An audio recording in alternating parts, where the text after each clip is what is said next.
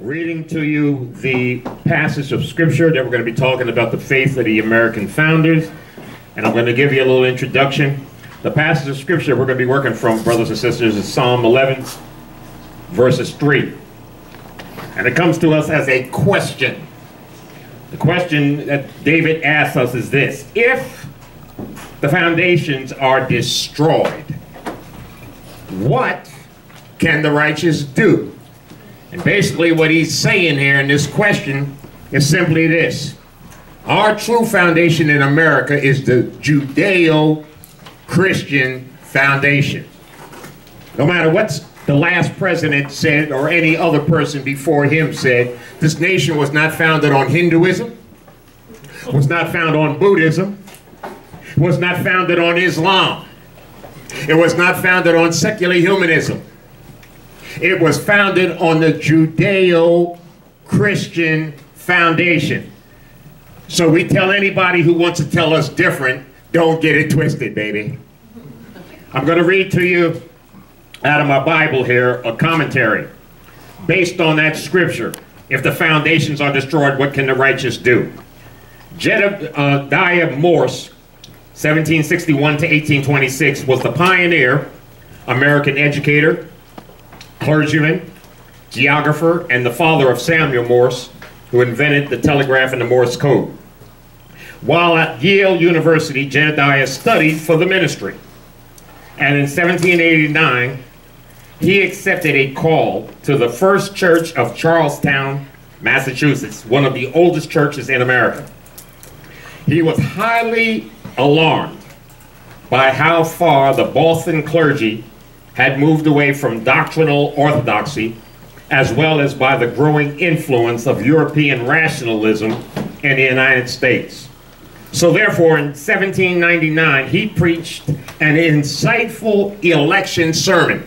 See, so this nonsense about separation of church and state, going all the way back when the American church began to slide to the left because of the influence of the Enlightenment and rationalism mixed with the Judeo-Christian heritage, Jedediah preached what was called an election sermon. And he used the text that I just read to you all, that if the foundations be destroyed, what can the righteous do? And in that sermon, he said these words. Listen closely.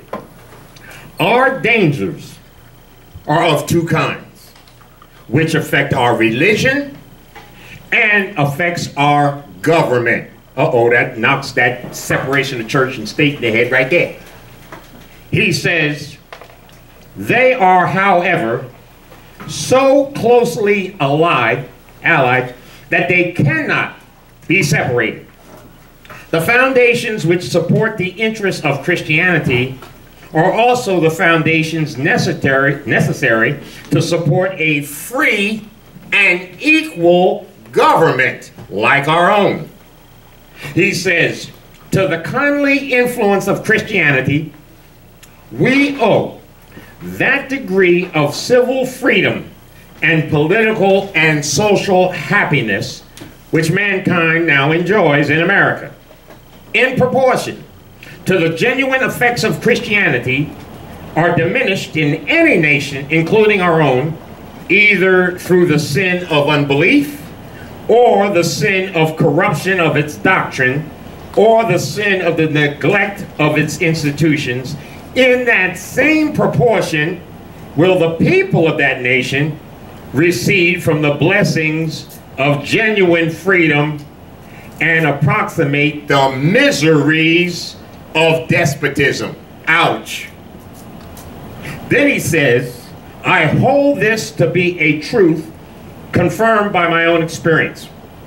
And if so, it then follows that all efforts made, listen guys, to destroy the foundations of our holy religion will ultimately tend to be also the subversion of our political freedom and happiness. Ouch. Finally, he says, whenever the pillars and the foundations of Christianity shall be overthrown, our present Republican form of government and all the blessings which flow from them must also fall together. I can stop right there and sit down. Because we see exactly what's happening in our nation. We've been hearing it for years. Oh, there's got to be a separation between church and state. Yeah, baby, show me that in the First Amendment. They know it's not there. But they keep saying it. There's an old saying, if you tell a lie long enough, and with enough so-called sincerity, I put that in quotes, people will believe it. A lot of you campers who were here in years gone by would hear me say, when people would say, oh, you Christians, you're haters. Somebody who's been here with Reverend Kraft over the years, what did Reverend Kraft tell you the real definition of a hater? Come on, somebody, talk to Rev. Yes, son. Someone who doesn't like the truth. Give me the, do you know the exact, come on. If you hate the truth, you love a lie. Ah, there it is. The true haters are those who hate the truth because they love the lie. Hello, somebody. So when people try to hit you with a flim-flam and tell you, are you a Christian? You're a hater. Because you hate us because we believe in gender identity. Well, you can be a man in the morning and a woman in the afternoon and a combination of both by midnight. The devil is a liar. I told some of you a couple years ago I had to do a talk down at Richard Stockton College in South Jersey. When I got done with the talk, I opened it up for question and answer. Some young man stood up and said, well, Reverend, what do you think about transgenderism? I said, I don't think about it at all because it's a bold-faced lie. There is no such thing. He got offended. They hadn't invited me back since. I said, I'll tell you what, sir, I see you're offended because I see your mouth turning up and your eyes rolling in your head. I said, but before I let you get out of here, I'm going to ask you a question. I said, look at me. What do you see? He didn't say anything. I said, answer me. What do you say? Oh, we see you, Reverend Kraft. I said, no, you don't see me. Don't you believe your lying eyes? You see a white man trapped in a black man's body. That's the exact response I got from them. You know why that response came forth? Because common sense tells you that if you can believe that you are whatever you think you are, rather than what you really are, baby, you need some help up in here.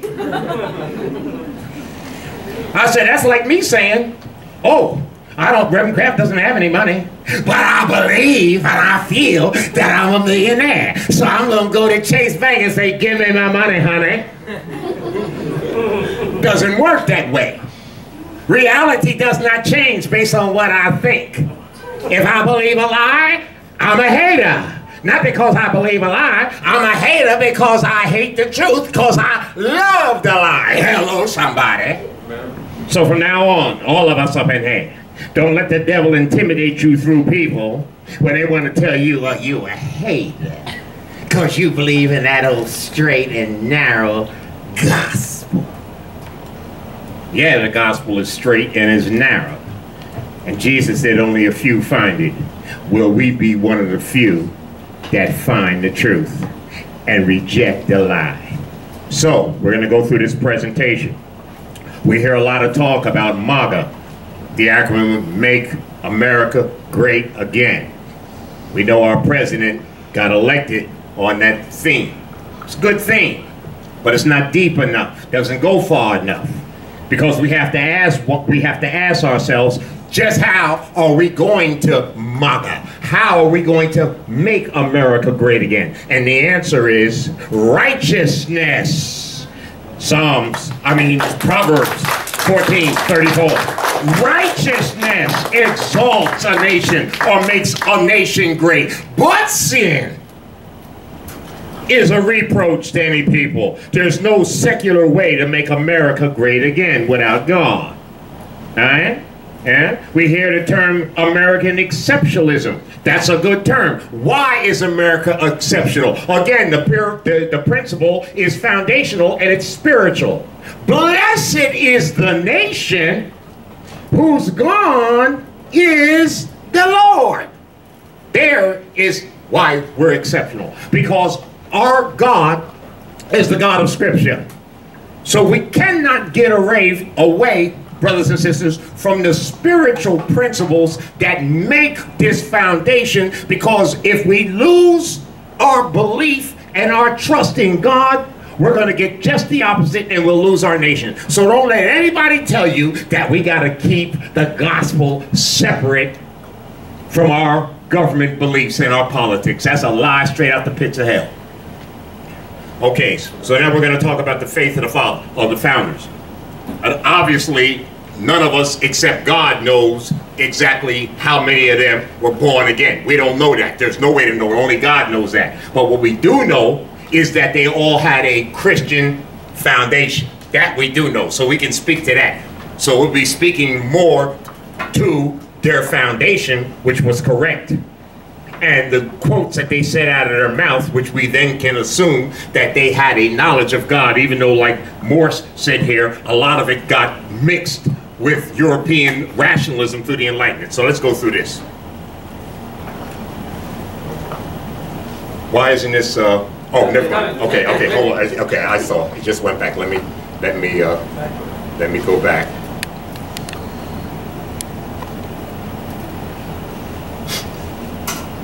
Okay, let's start again. Okay, faith of America's founders.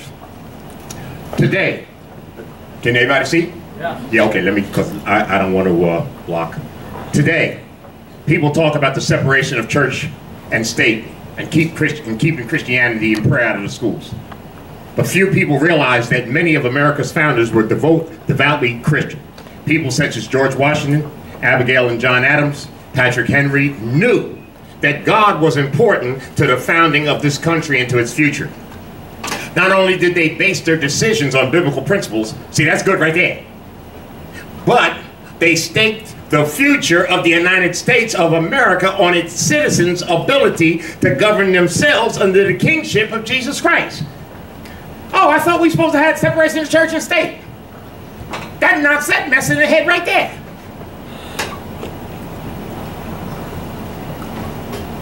Benjamin Franklin said, "I have lived, sir, a long time, and the longer I live, the more convincing proofs I see of this truth, that God governs in the affairs of men. And if a sparrow cannot fall to the ground without his notice, is it probable that an empire, USA, can rise without his aid? Blessed is the nation whose God is the Lord." Remember, we have been assured, sir, in the sacred writings, that's the Bible, that except the Lord build a house, they labor in vain that build it. You see why secular humanism is so dangerous? I firmly believe this, Benjamin Franklin said, and I also believe that without his concurrent aid, we shall succeed in this political building no better than the builders of Babel. Wow, that was Benjamin Franklin.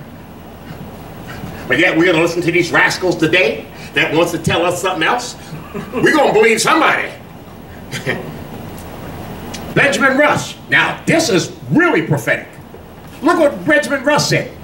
By removing the Bible from schools, we would be wasting so much time and money in punishing criminals and so little pains to prevent crime. Ouch. Take the Bible out of our schools and there would be an explosion in crime. That man was a prophet. The Bible's out of school, am I right?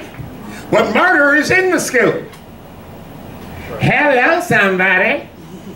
Do you see why Reverend Kraft doesn't bite his tongue and back up off them liars? That man would turn over in his grave if he was to come back from the dead. Yeah, I know. I gotta find the what you got. Remember, check the checkbox. Yeah, I got it. Next, William Bradford said in 1647. He didn't say this in 2017. He said it in 1647. Look what he said. In 1647, you all, How many of you were around in 1647? Uh-oh, watch yourself, son. Last and not least, they cherished a great hope and inward zeal of laying good foundations. We just called the foundation, or at least making some ways toward it for the propagation and advancement of the gospel of the kingdom of Christ in the remote parts of the world, even though they should be but stepping stones to others in performance of such a great work. John Adams, second president, listen what he said. Suppose a nation in some distant region should take the Bible for their only law book. Suppose there was no books except the Bible. And every member in that nation would regulate his conduct by the precepts that were there exhibited in that book. Every member, listen to this, y'all, this stuff's heavy. This is the second president of the United States saying this. Every member would then be obliged in his conscience to temperance, frugality, and industry. Also to justice, kindness, and charity toward his fellow man, and to piety, love, and reverence toward Almighty God. What a utopia, what a paradise that would be in this region. Now obviously we know, because we're all born sinful, that there's no way that that could happen. But think about it. If every human being in America followed that principle and did what the Bible said, we wouldn't have to worry about terrorism. We wouldn't have to worry about no same-sex. We wouldn't have to worry about none of this madness, corruption, none of that. It wouldn't exist. The reason why we have all these problems in America is because sin has taken away our right thinking about the idea of right and wrong. And where does this idea come from? Well, you can decide for yourself what's right and wrong. You know where that idea came from? Satan. And what was the first time he used it? With Eve. Where at? In the garden. With Adam standing right there watching. Eve? You mean to tell me God told you and your husband that you could eat of every tree in the garden except one? Oh, Eve, come on now. You seem to be a reasonable woman. God's really trying to trick you, baby girl. Because God knows if you eat that tree, you're going to be just like him. And you'll be able to figure out for yourself, baby girl, what's good and what's evil. That lie still works.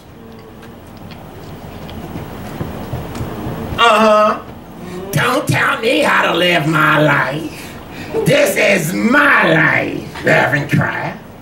I can figure out for myself what's right and what's wrong. Guess what? Who told you that? The devil told it to you in the Garden of Eden. John Adams also said, we have no government that is armed with power, that's capable of contending with human passions, that is unbridled by morality and religion, avarice, that's greed, ambition, revenge, or the opposite, gallantry, would do what? Would break the strongest cords of our Constitution as a whale goes through a net. That's powerful. Our Constitution is designed only for a moral and religious people. It is wholly inadequate for any other. That's why these rascals, I told some of the young people yesterday, I said these rascals get elected and they have to take their oath. They got their hand behind their back with their fingers crossed. I swear to obey the Constitution. And they lie as soon as they open their mouth. And then what they do, I told the young people, they put their left hand on the Bible, the left hand on the Bible, and they raise their right hand. You know what they're really saying when they do that? They're saying, I suppress the word of God with my left hand, and I raise my right hand to say, I am my own God. When in fact they should say, I lift up the word of God, and my left hand I keep down at my side. They know what they're doing. That's why they put their left hand on top of the Bible, because they're suppressing the truth to believe a lie. He goes on to say, statesmen, my dear sir, may plan and they may speculate for liberty, but it is religion and morality alone which can establish the principles upon which freedom can securely stand. You see how freedom and religion and morality tie together? Huh? The only foundation of a free constitution is pure virtue. And if this cannot be inspired into our people in a greater measure than they have it now, they may change their rulers and the forms of their government, but they will not obtain a lasting liberty. Now that was the second president of the United States. He's saying, I don't care what kind of constitution we have. We might as well try to hold a whale in a fishing net if the people are wicked. Now that's powerful, y'all. You know good and well, you can't hold or restrain a whale with a net. Yet we have a constitution. We've had one constitution in the United States, but they don't believe it, and they say, they make the lie out their mouth that they're going to support it and obey it when they know they're lying. Why? Because the devil has deceived people and has taken away the true foundation which stands on the Word of God. Patrick Henry. Now listen to this one. What he said is really, we always hear, give me liberty or give me death. But we don't read a lot of his other writings. Listen what he said. Now you're talking about politically incorrect, but yet biblically correct. Look what Patrick Henry said. It cannot be emphasized too strongly or too often that this great nation, talking about the United States, was founded. Uh-oh, here it comes, y'all. This is getting killed if he say this today. Not by religionists, in other words, not by Buddha, not by Hare Krishna, not by Allah, not by the Swami, not by deists, not by religionists, but by Christians. Ouch! Not on religions. Allah, Islam, sit down. Buddha, sit down. Hare Krishna, sit down. But on the gospel of Christ Jesus. And for this very reason, now listen to this, what Patrick Henry said. For this very reason, people of other faiths, those who know religions I just said, have been afforded asylum. That's why the refugees are coming over here. Prosperity and freedom of worship here. In other words, because of the freedom that God gives us through the everlasting gospel, which is the only true faith, false religions have the freedom to come here and spout lies. Try going over North Korea, or going over to the Middle East, where I got to go in a couple weeks. Saudi Arabia, any of them places, and talking about you want to preach. Guess what? But yet, false religions can come to America, set up shop, build temples, mosques, and everything else, plant Buddha and everything else. Why? Because the gospel gives us freedom to believe the truth, or the gospel gives us freedom to believe a lie. Oh, help Reverend Craft, y'all. Help me, y'all. Help me up in here. Bad men, and I'll include bad women in this, cannot make good citizens. I think that makes common sense. It is when, listen guys, it is when a people forget God that tyrants forge their chains. There it is right there. Has nothing to do with a lot of this political flim-flam they trying to sell you about this issue and that issue and this issue and that issue. Like you heard the brothers, the presenters say yesterday, it's all a game. It's all part of a bigger agenda. Get rid of the truth and make the people believe a lie so that you can bring them into bondage. Eh? A vitiated state of morals A corrupted public conscience is incompatible with freedom. You see why we're losing our freedom? We're losing our freedom because of the spiritual corruption that was initiated by sin. So we got to get back, brothers and sisters, to the spiritual foundations that's bringing this mess on. There's no other way to do it. You can't legislate this mess. Again, he said, Patrick Henry, he said, whether this will prove a blessing or a curse will depend upon the use our people make of the blessings which a gracious God has bestowed on us. There it is again. There is Make America Great Again.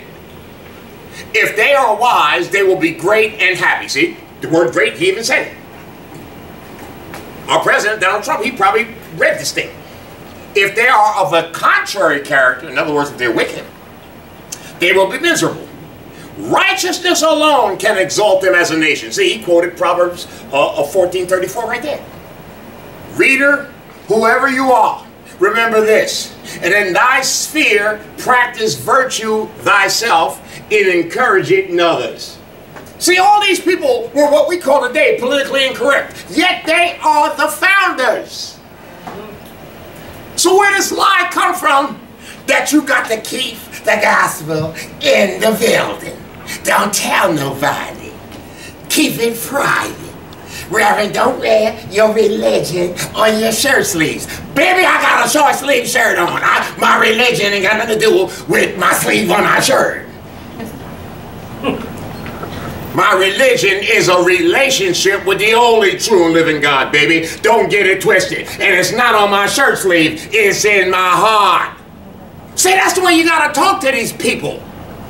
Because they think you're scared of them. They think you don't know anything. But see, one thing about us old people, a lot of you guys know, I'm 73 years old. I'm almost getting ready to go to heaven. Only thing they can do is send me there a little quicker. Eh? But you young people now, if the Lord will tarry, we got to pass the baton to you.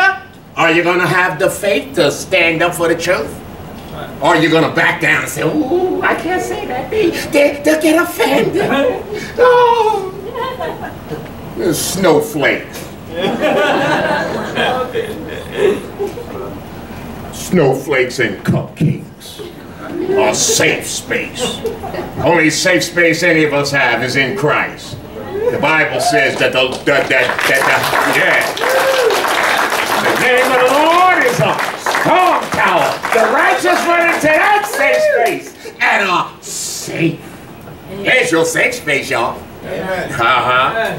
Samuel Adams said, the right of the colonists as Christians, they may be best understood by reading and carefully studying the institutes of the great lawgiver, that's the Bible, and the head of the Christian church, that's Christ, which are to be found clearly written and promulgated in the New Testament. Eh?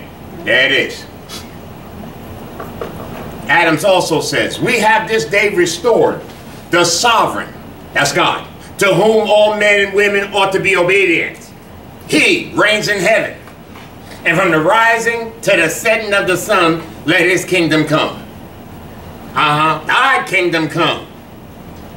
Thy will be done on earth, where we are, as it's already established in heaven. If Reverend Kraft can motivate us to do anything, and it's this. Don't get the cart before the horse. Don't get it twisted. Our problem at its root is spiritual, not political, not economic, not social, spiritual. We get the spiritual right, the rest will line up. We don't get the spiritual right, we can forget the rest of it. It'll never work. That's why we have to be bold with our beliefs and our faith. William Prescott says, we consider that we are all embarked in the same boat and must sink or swim together. Prescott then said, let us all be of one heart, and let us stand fast in the liberty wherewith Christ has made us free. You got that out of 1 Corinthians.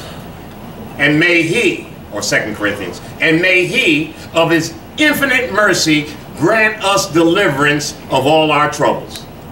These are all founders, y'all. So where does lie come from to keep it separate and keep it in the building?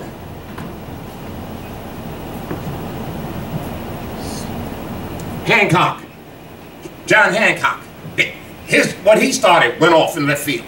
But look what he said. In circumstances as dark as these, see, it was getting crazy back then. It becomes us as men, women, and Christians to reflect that while every prudent measure should be taken to ward off the impending judgments, see, this has been going on a long time, y'all. At the same time, all confidence must be withheld from the means we use and reposed only on that God rules in the armies of heaven. And without his whole blessing, the best human counsels are but foolishness and all created power vanity. You hear what he's saying there?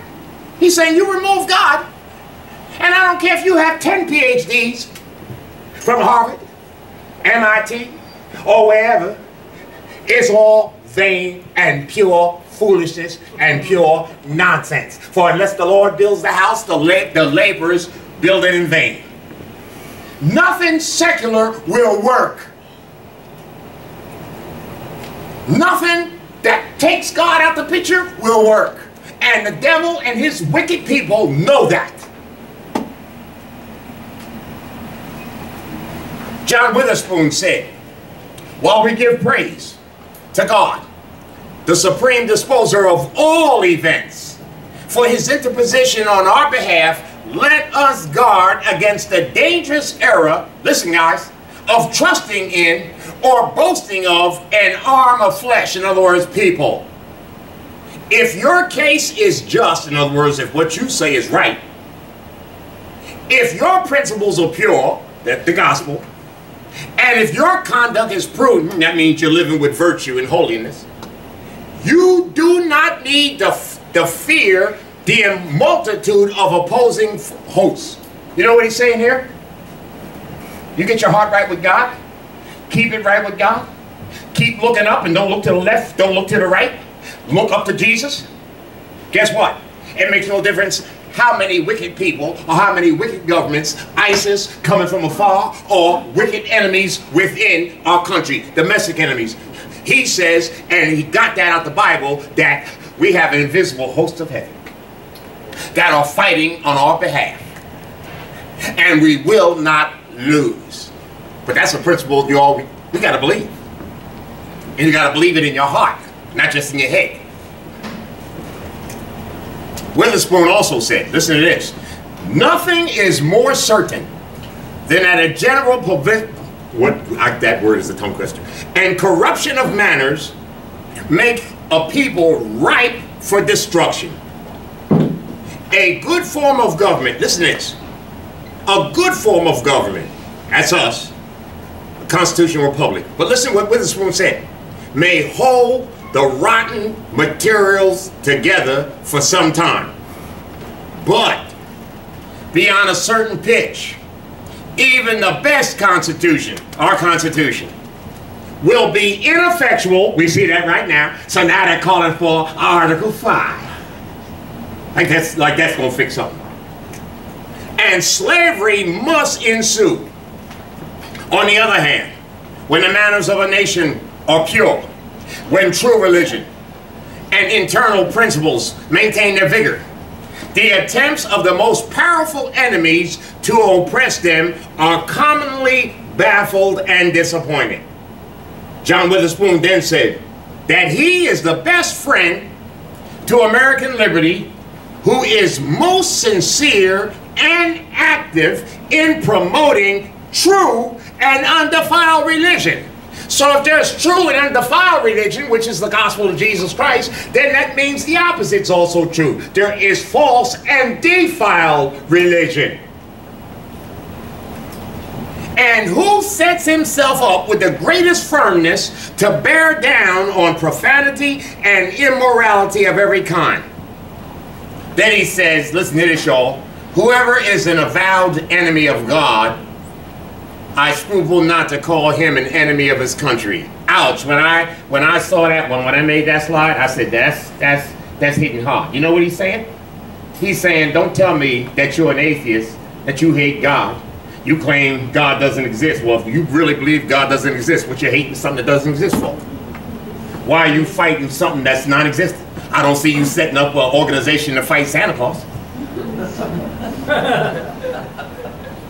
You say God doesn't exist, but yet you go out of your way to fight something that doesn't exist. Spend millions of dollars to fight a spook. No, you know God exists. The Bible tells you. The fool in his heart has said there's no God. The Bible says every human being knows there's a supreme being because God has written that in our hearts. No, you know God exists, but you don't want to submit to God because you want to do your thing. He says here, don't say that you're an atheist and you're a patriot. That's an oxymoron.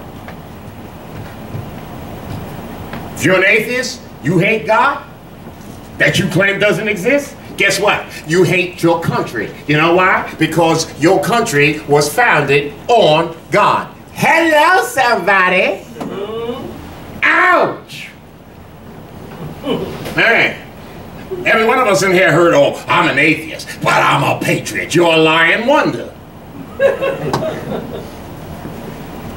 John Quincy Adams said, the highest glory of the American Revolution is this, that it connected in one indissoluble bond the principles of civil government, here's your government, with the principles of Christianity.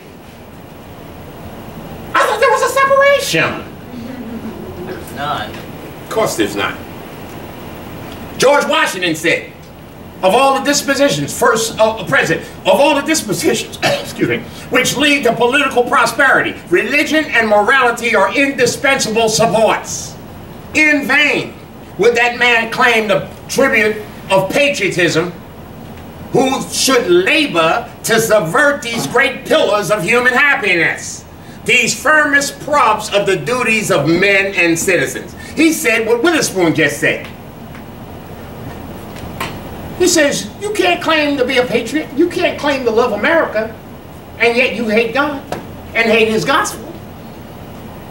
Now that's powerful, y'all, because you're going to hear a lot of people today, the 21st century, tell you just the opposite.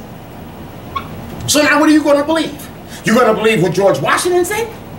Which George Washington said what Witherspoon said, and what Washington and Witherspoon said what the Bible says. The Bible says you're a fool if you say God does not exist. Because you know God exists, but you don't want to serve God.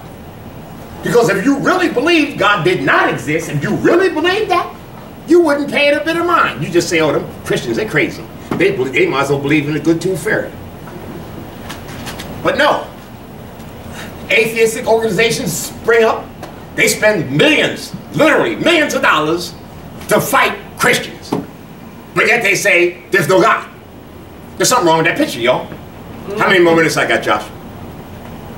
My watch, I always keep my watch a little fast. Okay, I'm getting ready because I got more slides, but I'm going to cut this thing short.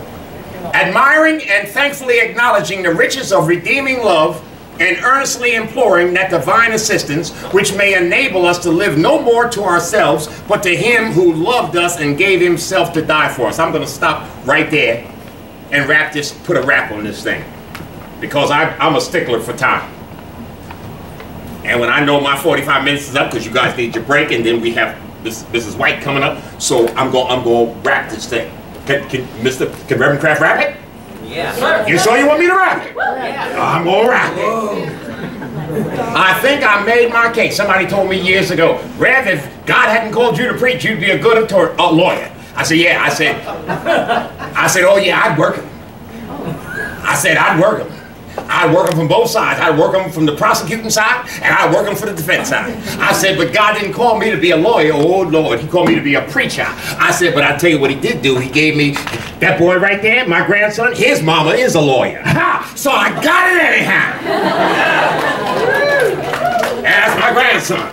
His mama is a lawyer. Eh? So God gave me a little blessing on the QT anyhow. through his mama, our baby girl. So in closing, y'all, I have more slides, but I'm going to stop right there. I think you got my drift. Come on up, Mr. Shirley. The bottom line is simply this, y'all. You can either believe the truth of what the founders told us about MAGA. How do we make America great again? We're not going to make America great again based on secular, humanistic, atheistic, agnostic thinking. It's a lie. Their agenda is to take God and the gospel and the Bible out of your heart. That's why they got rid of prayer in school. That's why they get rid of the Bible. That's why they got rid of the 10 Commandments. That's why they keep trying to, they're pushing it and pushing it and pushing it. What we got to do, brothers and sisters, is push back. And we got to push back with conviction. We got to let them know, no, baby, enough's enough. This stuff is getting crazier by the minute. When are we going to stand up and say, I'm not going in the closet? You going back in the closet with that madness. They're going to put Christians in the closet and bring every pervert out the closet. Yeah. Hey, I ain't rolling like that. You ain't putting me in no gospel closet. All right, so here's the measure, y'all. One of the visions the Lord many years ago gave me and Mr. Shirley was to see the camp expanded. And one thing God put in my heart just in the last, I don't know, man. Well, that was before you were even born. Before our son was born, and he's 38 now, was to believe God to get a small motorhome, Class B, small one, and then begin to do mini camps around the country. What we do here all week, take it to a place, share these truths from the founders, do a weekend program, a mini camp, go to another town, do the same thing, go to another town. For example, we live in Jersey, so I'd take that truck, me and Mrs. Kraft would go to, say, Philly, park that thing in front of the Liberty Bell, do a program right there. She'd talk to the little ones, I'd talk to the grown-up folks, do a little seminar, leave there, boom, go to another town, do the same thing, boom, go to another town, end up all the way in the West Coast, in Los Angeles, go to Azusa Street, where the revival was. Because see, I'm an evangelist, I'm a revivalist. And at the same time, doing that, doing a round robin all over the country, doing many seminars on constitutional and American principles, talking about Camp Constitution. So I want you guys' prayers that God will make that happen. You all get something out of this? Yeah. Amen. Come on.